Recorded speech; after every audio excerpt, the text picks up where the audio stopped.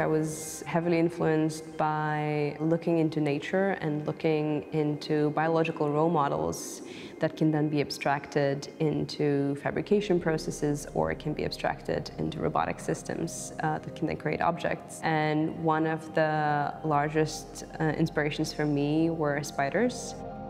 Partially what attracted me to the structures that spiders built is the materials that they use. So it's this very lightweight silk, and we're trying to figure out what the first thread is, or what is the sequence of operations that the spider performs. And beyond that, what fascinated me is how the spider, being such a tiny creature, builds structures that are much larger than itself. The scientific title of my work is Computational Tools and Digital Fabrication based on Multiple Mobile Machines for Filament Structures, which is an incredibly complicated title. I prefer to refer to it as building small robots, creating wacky structures in gallery spaces. Both my parents were architects, so I guess at some point it was almost inevitable that I'm going to study architecture, but I was always fascinated with mechanical systems and making things with my hands. And so at some point those two interests came together into building tools that are building architecture rather than designing the architecture itself. My aim is to create spaces that can change and adapt to the humans and the users that occupy the spaces. And I believe that using small robots that can safely operate within the same space as the humans occupy can really allow us to create this liquid architecture where the space changes depending on how we interact with it. As a PhD candidate at the ICD Stuttgart, I'm very lucky to be involved in teaching for our master's program. I also lead master thesis students throughout their projects and advise them on the directions in which to take their work further.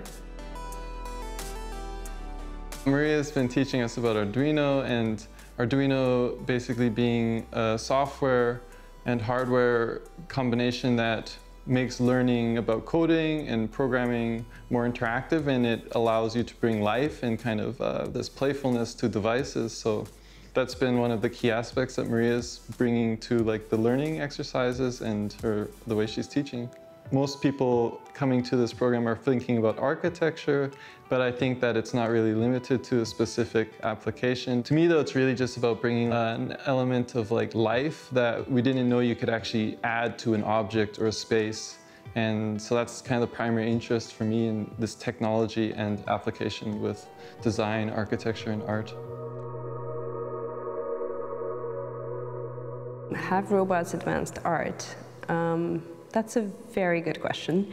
I do believe that robots, as much as other types of technology, be that 3D printing or CNC machining, have definitely opened up the new possibilities for the artists to both create new physical objects, but also to start thinking about the practices in different ways and approaching them from more of a digital standpoint.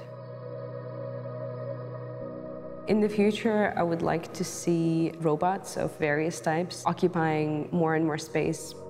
I felt that there was this gap where a lot of architects or designers have a bit of a fear of developing their own machines.